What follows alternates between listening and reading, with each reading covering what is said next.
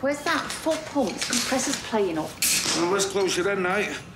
Probably one of your mates have nicked it to blow up a massive inflatable willy. Found it, so you can shelve that in security, Kev.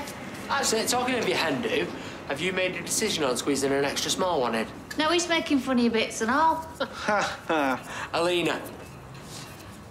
Yeah, I know. It's numbers. Yeah, I said as much, didn't I? It's worth asking, though, innit? I promised that I would. Yeah, well, if you don't ask, you don't get. I have to think of another way to break the ice with everyone before the wedding. Look, mate, about your +1. See, I don't want people being funny with it, you know what I mean? But the hen do. Get it, no problem.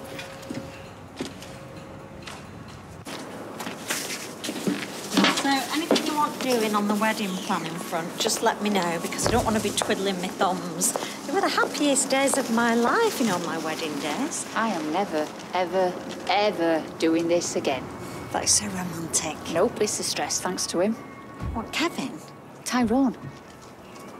Guess who he's having as his +1? Not that he had a +1. Him and Fizz were invited. You just don't automatically get a rollover, do you? Go on then, who's he bringing? Not Alina, surely not. What about poor Fizz? Exactly. Well, they're selfish. You're not allowing that, surely. Well, Kev was meant to tell him no, but he just stood there. He stood there like knitted lad. Yeah, well, Kevin needs clear instructions, or else he'll just do whatever's easiest. Do you want me to tell him? I'll tell him. Oh, make sure you do. Because I'm not just the celebrant. It doesn't make me neutral. I'm Team Fizz. And this will ruin her day. If it ruins her day, it's going to ruin my day and all.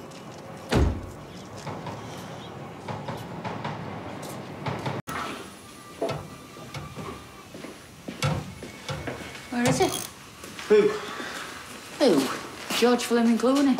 Ty, he's going to take that knackered old car for a test drive. See if we can get it through its MOT again. Really?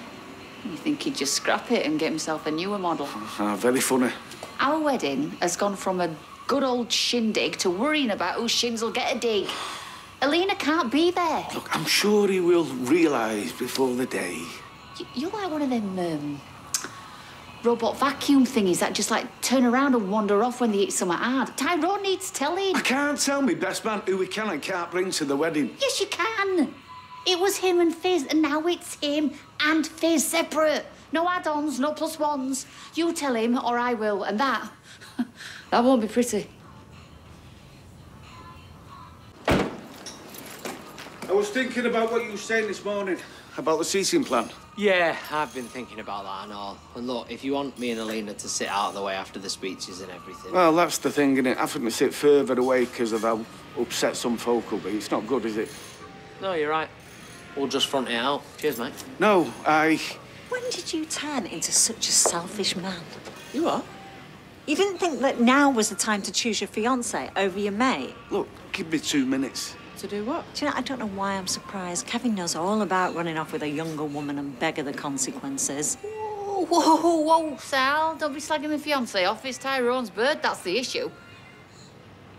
Was you going to tell me not to bring her? No, it's with it being so soon after everything, you know, you and Fizz and that. Well, I didn't realise my +1 came with terms and conditions. There is no +1. I bet. Right, well, I'll make this dead easy for you then.